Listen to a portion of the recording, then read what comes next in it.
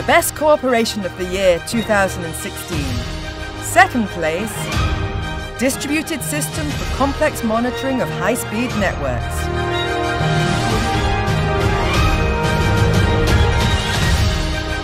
The project leaders were the academic network CESNET and a company from Brno, Netcope Technologies.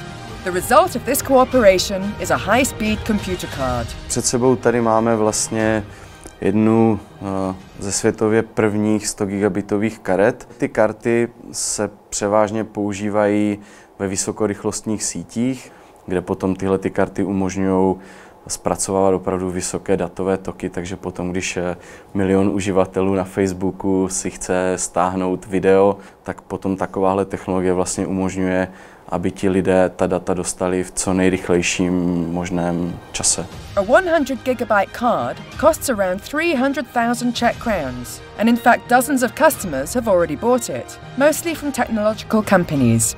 Tady ta naše nová karta dokáže za vteřinu přenést tolik dat, kolik se vejde na 3 DVD. Za celý den je to potom až 250 000 DVD disků, které, kdyby se poskládaly na sebe, budou mít výšku 300 metrů, což je zhruba velikost Eiffelovy věže.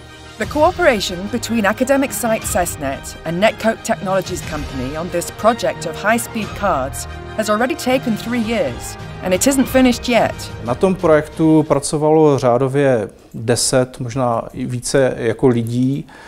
Byli to akademičtí pracovníci, byli to studenti, kteří se do toho zapojili.